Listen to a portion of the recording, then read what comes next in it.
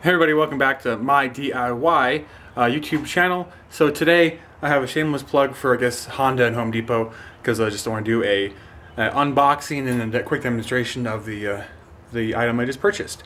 So I spent probably way too long researching and trying to figure out which lawnmower I should buy. A little summary: we just moved in this house, as I'm sure you guys well know, and when the last location where we lived, I actually sold my old Craftsman lawnmower. I've had it at that point since '07, and I sold it in '14, so a good 7 years with that thing. It had definitely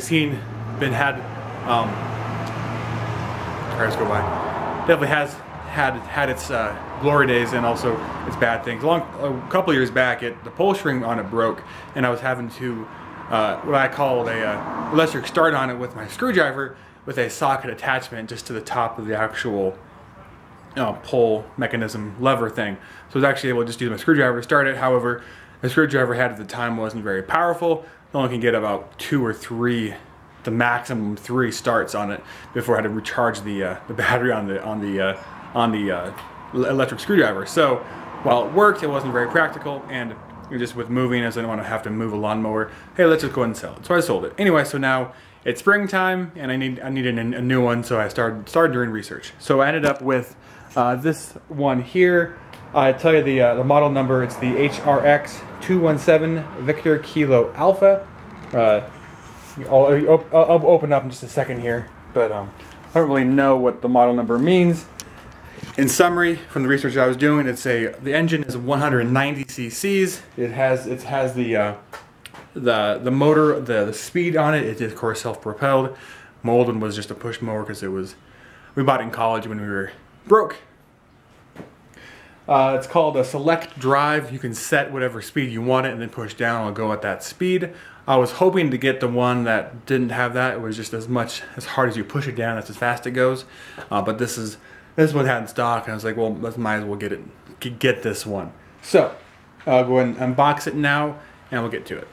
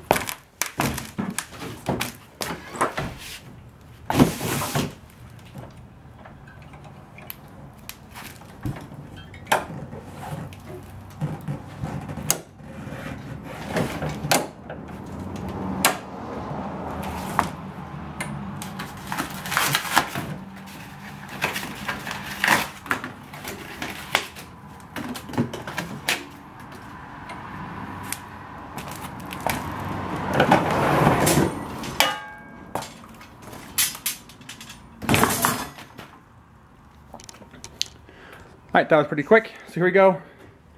This is the cleanest this thing will ever get. Will ever be, I should say. Anyway, so here it is. Manual with oil. Awesome. So obviously it has, I've seen some lawnmowers, just one of the actual handles on the back section could raise and lower the whole thing. That seemed a little too advanced for my taste. I'm still young, so I can actually change all 4 tires. I have in the past learned the hard way and didn't change one of the tires, so it was uneven mow. But hopefully I've since wised up since I did that many years ago. But anyway, so here we go. The deck itself is not metallic. I forget the actual name of it. It was like the Advanced Neck Sight something frame. It wasn't metal, so it's not going to rust. That's a good thing. 9-inch tires on it. My old one, since it was just a push one, I elected to get the bigger tire on it to make it easier to turn.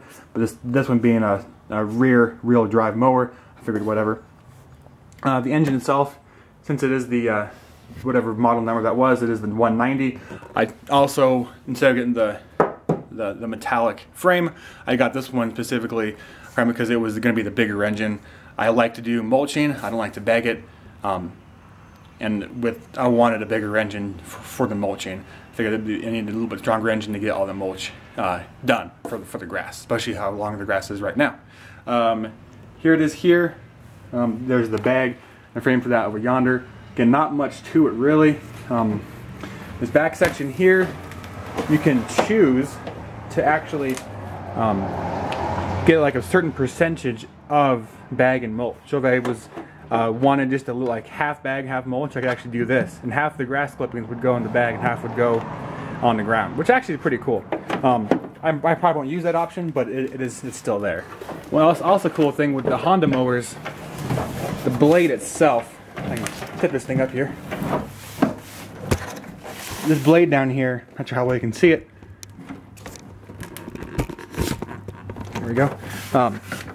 It's actually got two blades in one, really. One up here, one down there. That's of course going to get you a very, very fine grass clippings on this thing, which will be absolutely awesome. So anyway, so it just actually rained for about 2 hours. So I'm not gonna mow today. I'll mow tomorrow, but I'll go and film that. I don't know why, but I will show you just how it works. So like the first pull on it, make sure it actually works correctly, and just give my opinion on how that actually operates. Back here too, got a nice little flap, whatever. Probably will fall off in a year, but got, like, to be honest, this actually feels pretty cheap. Like if it won't rust, that's great. It's because it's not metal. I don't know, it just doesn't feel very sturdy. That's just me. One cool thing here I'm just realizing, if you look down in there, as I adjust the mulch feature, that's how it works. So right now it's fully mulched, going over to fully bagged. That's kind of cool. And here's the speed thing I was talking about for the how it's going to operate. You have to obviously engage the blade handle to start it, and then pull it, of course. I don't need a key start for a lawnmower. Maybe I'm older, but we'll see. So then from however fast you want the lawnmower to operate, you click into that control and press down, and they'll go to that speed. So to change speeds, you have to release this and change that. The other cheaper versions actually had it was just a pedal, like almost like a gas pedal, really, and you press that gas pedal down, and that changed how fast and slow it went. To me, that almost seems like a better feature. Having not used either one, I can't really say yes or no, but we'll see. Anyway, so here it is. I'll go and cut now to me using it probably tomorrow, and see you then.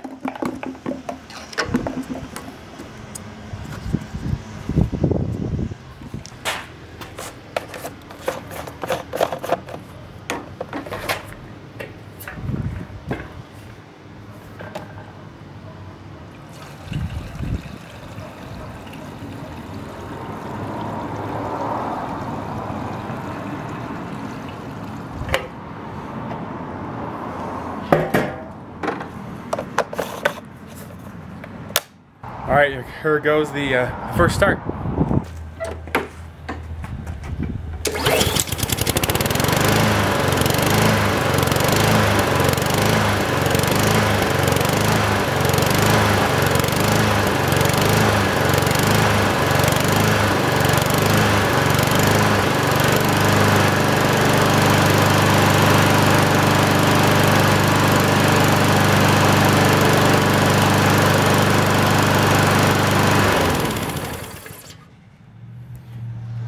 first pull starts right up. So it's been actually probably over a week since I actually bought the lawnmower, and it's been raining so much I didn't want to use it when it's raining or with really wet grass. Kind of having no choice right now. The grass is pretty long, so we're gonna go ahead and start today on a number 4 setting, so 4 inches high. And if we can go lower, we will after the initial pass. I don't want to ruin the grass on the first attempt of cutting this, because since we bought this house back in November, we haven't definitely did not need to mow the grass then. Finally, now it's springtime, we can finally go ahead and start doing this. So she's gonna do just fine. Can't wait to get that stuff nice and mowed, because I'm sure my neighbors want me to mow that. So we'll go and get going.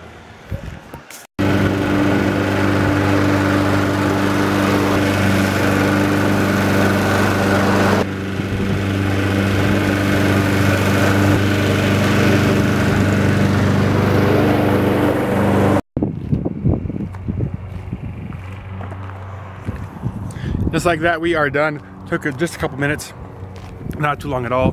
We're really happy with how it worked.